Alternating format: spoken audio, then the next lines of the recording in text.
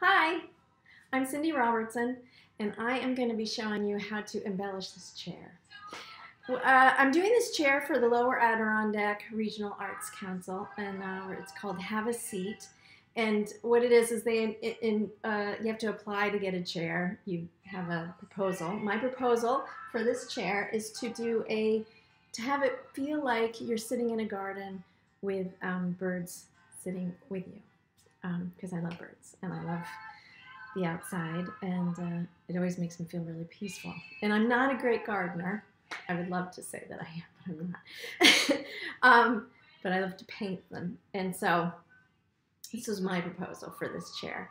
And what happens is that they get displayed around Glens Falls area, around the downtown, and then auctioned off to support the Arts Council in the area and to help with scholarships and things like that. So it's a great project, and I hope you join me for the process of transforming this chair.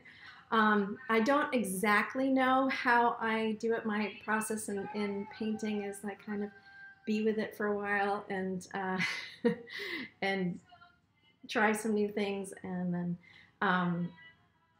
some things work and some things don't, and that's just the nature of art. I'd like to show you a little bit of what, my ideas for this chair. Let me show you the blank chair first. This is what we get.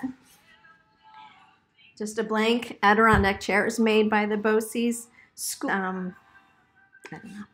Anyways, and you'll see that it has a lot of all these screw holes and stuff. I wasn't expecting it to be so raw like this. So one of the first things we're going to have to do is fill all those holes. And I'm going to show you how to do that. Okay, so again, this is the chair that was given to me raw. And I'll show you the angle of it. I'm not sure how I'm doing all of it yet. Again, that's the back. So the whole thing will be embellished somehow. And just to give you an idea, like these are custom canes that I did years ago. So I will be using some of the same kinds of medium to do it. This is a sculpting medium. It's actually Bondo that you would use on your car because canes fall all the time, and they need to be very hard.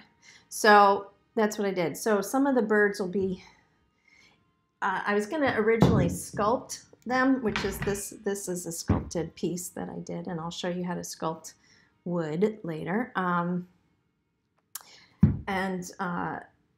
then I started doing this. I mean, that was carved out of wood, basswood for the head, and then the bottom is walnut. And then some of the cane, these ones have butterflies, so I'll be painting butterflies onto the chair, and flowers, of course. There's some orchids and iris and stuff like that. So we'll have fun painting that later. But for now, I'm going to show you what to do with prepping your chair when you get something like this raw. I love painting on wood. It's a great surface to paint on. So we're going to use what's called, this is upside down, plastic wood. Plastic wood is, it's easy to use because it's paintable, and it dries fast, it dries hard, and it doesn't shrink. It's like some other, hello, back again. Okay, I keep turning it off. Let's see. Okay, so basically, some of these holes on the sides here are done with a finishing nail. And some of them are at the surface, like this one's kind of, you feel it, if you put your finger over it, if you have your finger over it and you still feel the nail, then that needs to be sunken in a little bit better. So we need to just tap it out. Let's see if I can get a better angle here. There we go. It's a better angle. So the ones that show, you want to actually, I'm just going to try to get a little edge here and just tap it lower. Yeah, you want to tap it lower so it's not flush with the wood, because you want to be able to fill it. So the plastic wood will fill it flush. And again, you want to do kind of small amounts. You don't want to get it everywhere because it's just not necessary. But the more base, the better your prep,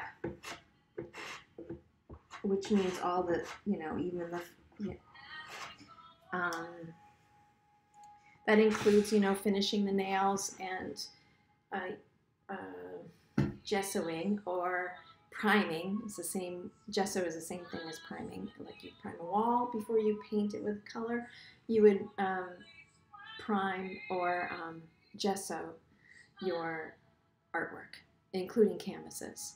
So basically, your paintwork will look much better if your prep is the best. And some people don't really like all the prep work, filling holes and gouges and priming and things like that. It doesn't seem like maybe you wanted to skip that part, but it is a really important process if you want your painting to look as good as it does. So don't skimp on that. Take the time. Once we have all my holes filled, I will also sand them down so that they're flush again, and then we'll start on priming. And I hope you join me at the next level so you can see the process of this thing, and I will show you how to sculpt and paint and carve and embellish anything you really like.